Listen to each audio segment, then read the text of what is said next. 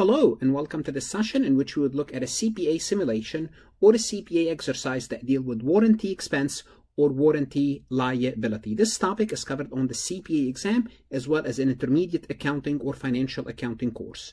Now, if you're an accounting student or especially a CPA candidate studying for the CPA exam, I strongly suggest you check out my website, farhatlectures.com, where I have resources that's going to help you pass your CPA exam.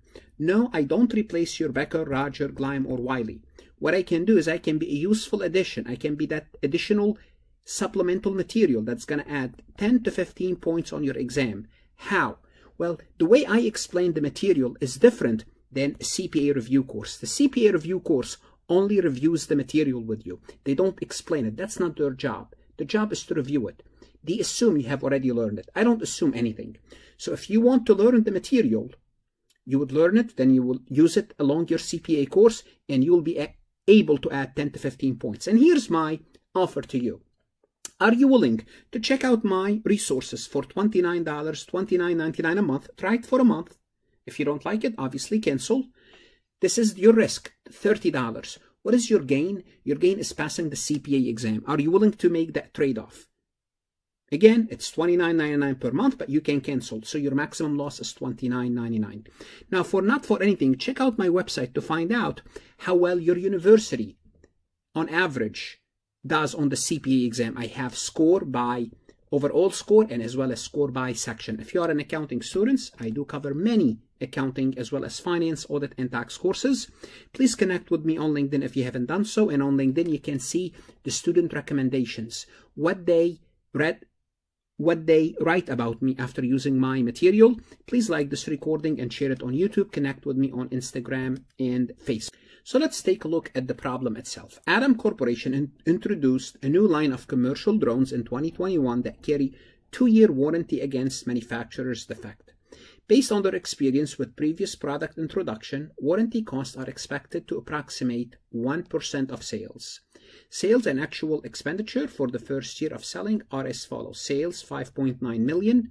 Actual warranty expenditure, $37,750. And they're asking us 3 questions about this. The first question is, does this situation represent a loss contingency?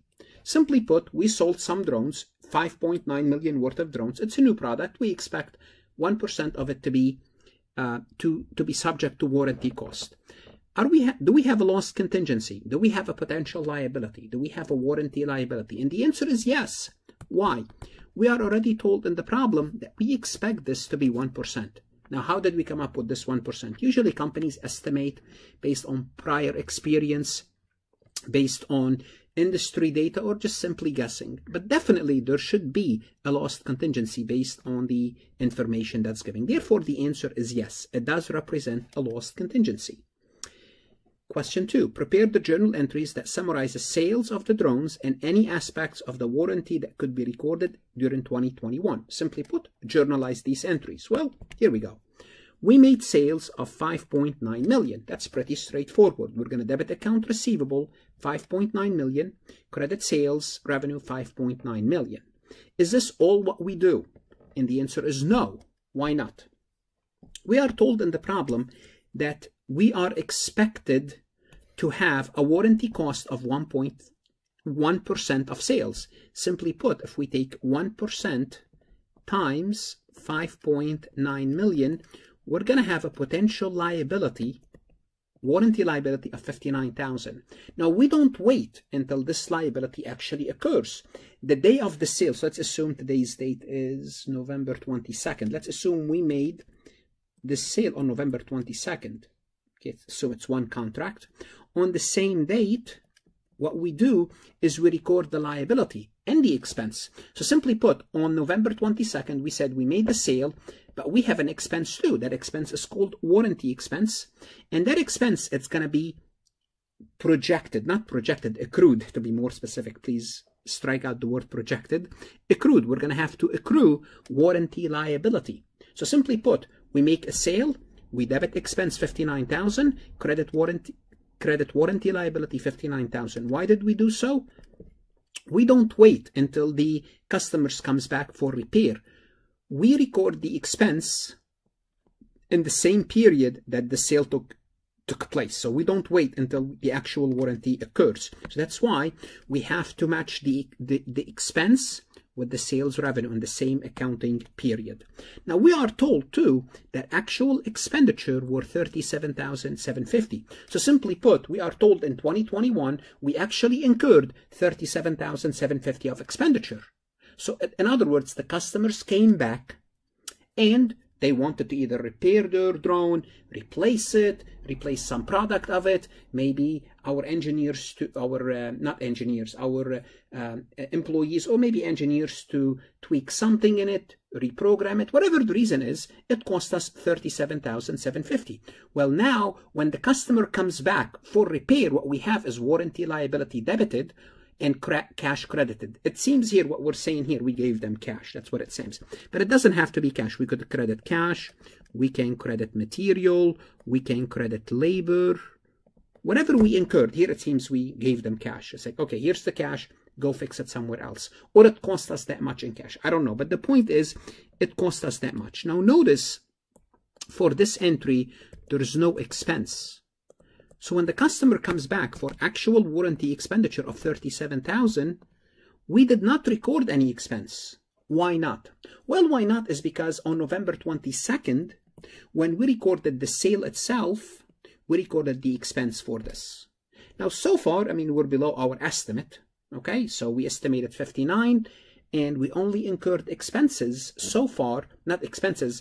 We incurred, in quote, expenses of $37,750. But again, we cannot call this $37,750 an expense because it was already called an expense. All what we're doing now is we are satisfying our liability.